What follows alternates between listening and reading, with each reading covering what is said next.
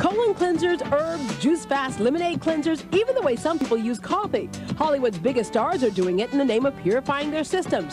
Today on Deborah Duncan, it's gone mainstream. What do all these people have in common? They say their health problems went away when they detoxed their bodies. How do you do it? And does it really work? Next on Deborah Duncan. More and more people are getting diseases like cancer, kidney problems, and stomach ulcers. And our first guest today says that's because we are poisoning our body every day with foods we eat and the things we drink. Please welcome wellness consultant John Rose to the show this morning. Good morning, John. Hi, Deborah. How are Good to see you. Doing good, thank you. Okay, we're going to show people specifically some of the combinations of fruits and vegetables that you say can help alleviate or get rid of certain diseases and other ailments. But before we do that, I want to talk a little bit about your philosophy. And you say we should not be eating meat, that's probably one of the #1 culprits in many of the diseases that we get. That's right. Our anatomy is not designed to eat flesh. Our intestines are too long. If you look at the anatomy of all the plant eaters and all the meat eaters, our anatomy is identical to the plant eaters. So what happens when we eat flesh foods, it putrefies as it goes through the system. It takes too long to go through the system. Okay. And you have to pay attention to how long it goes through, because if it goes through too long, not all of it comes out. And meat doesn't have any fiber in it, doesn't have any carbohydrates in it. It's just not the best food for us. And what are the problems caused when that food does not come out? Well, we literally create our own personal cesspool. And this makes us smell bad and look bad and feel bad and think bad and even act bad. Yeah.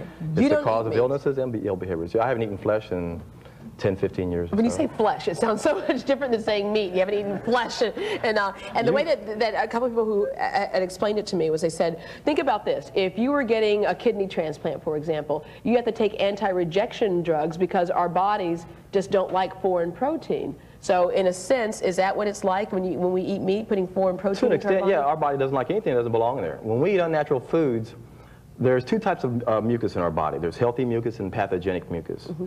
And the same way if we were to inhale a dust particle, for example, our body would encapsulate it with mucus so it wouldn't go down and attack one of our internal organs, and that way we could reject it later. Yeah. Well, when we eat the wrong food, we coat it with mucus so it goes through the body more like a mop instead of a broom. Okay. And it leaves that slimy layer as it goes through meal after meal, and that builds up, and it's why we all have bulging bellies as we age.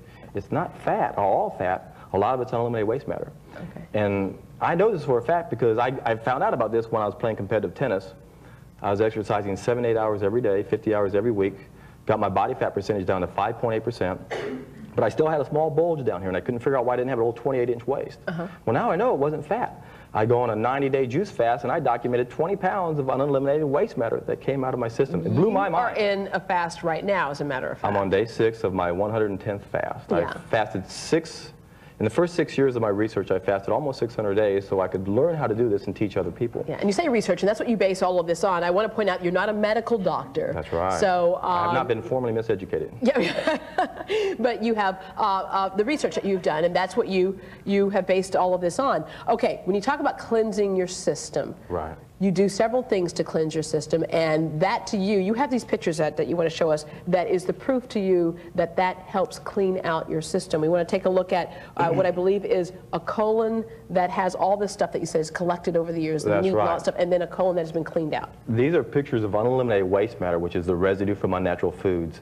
The 20 pounds of filth that came out of me looked exactly like this. And I 20 pounds? I had 20 pounds of stuff that had just been stuck in there for years? Well, yeah, you've heard the stories of John Wayne. When he died, they said he had 40 pounds in him, and Elvis Presley had the same amount.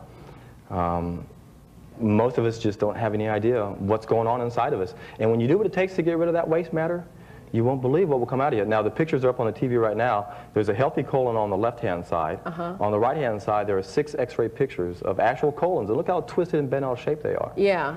And this is what happens when we put in the wrong food. It just doesn't go through the system the right way. It takes too long. And if it doesn't come out fast enough, it causes problems. Okay, we have Connie Powers in our audience this morning. And Connie, you've gone through a number of fasts for a 90-day period. Yes, I have. What was it like the first few days, and what did you feel like at the end of that fast? The first few days, it takes a little getting used to not eating and things like that. But at the end, I did a 90-day cleanse, and I just felt wonderful. Things happened in my body that I never thought would happen.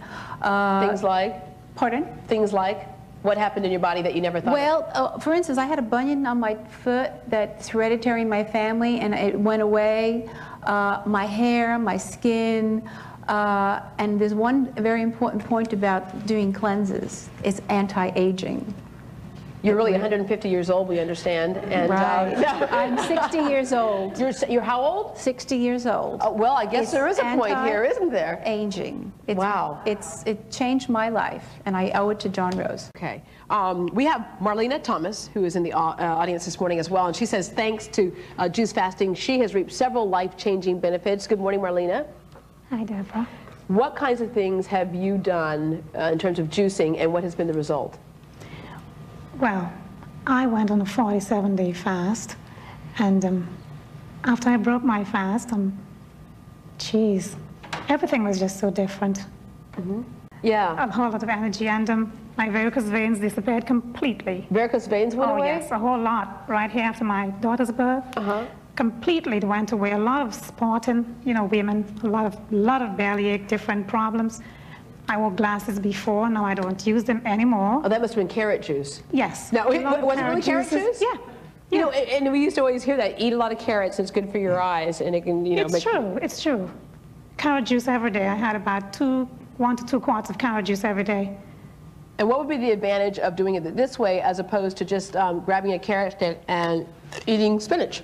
Because you can see this bowl here of fiber. If you could see what all that looked like before we juiced it and then look at the fiber in the juice, you'd get an idea, well, we're not making our body have to separate the fiber from the juice. So when we drink it this way, we get it right away. Our body doesn't expend any energy. So basically, our body just absorbs it? Exactly. It assimilates it easier. And that's the whole idea behind all 7 of my programs. Okay. Paul Rosenberg is the one person who corrected it. And Paul, you did juicing as well. What did you do juicing for? What kind of juicing program were you on, and what were the results? Well, first of all, I had a problem with too much steak, too much prime rib, and too much red wine. It's a problem all of us have. And one day I woke up and I thought I broke my foot. I went to the doctor, and the doctor said, "You didn't break your foot, you have arthritic gout." And I said, "What is arthritic gout?" Well, I found out what it was, and it wasn't any fun, let me tell you. It's extremely painful. What was the treatment for it that the doctor suggested? Well, I forgot the name of the drug. It starts with an A, allopurinol or something like that. But I was prescribed to take 2 tablets a day. It had serious side effects. And I happened to see one of John's info commercials, and I gave him a call, and I remember bumping into him at Whole Foods all the time anyway. And I went on a 10-day juice fast. And that juice fast thoroughly cleansed out my kidneys.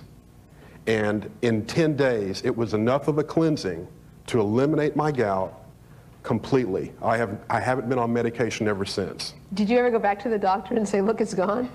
No, I haven't. I don't want to go back to the doctor. Oh, God.